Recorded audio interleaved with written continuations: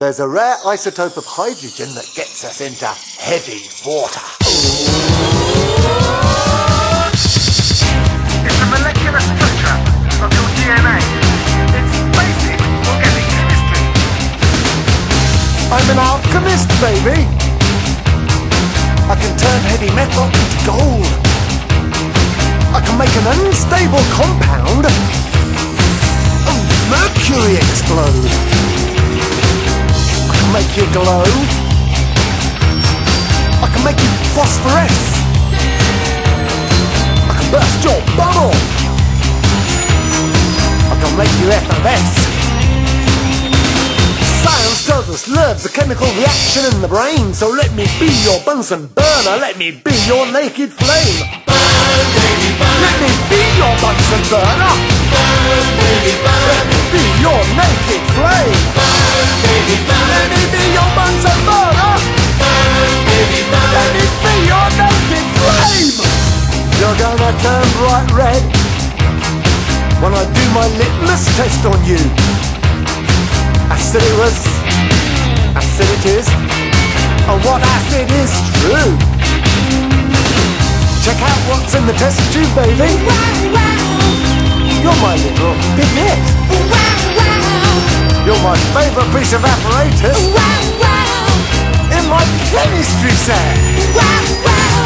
Science tells us love's a chemical reaction in the brain. So let me be your Bunsen burner. Let me be your naked flame. Burn, baby, burn. Let me be your Bunsen burner.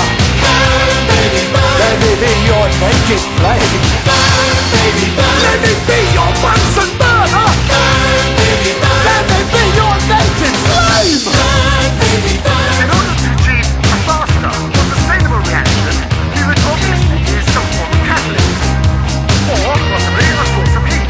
For instance, Burn, baby, burn. the Bunsen burner.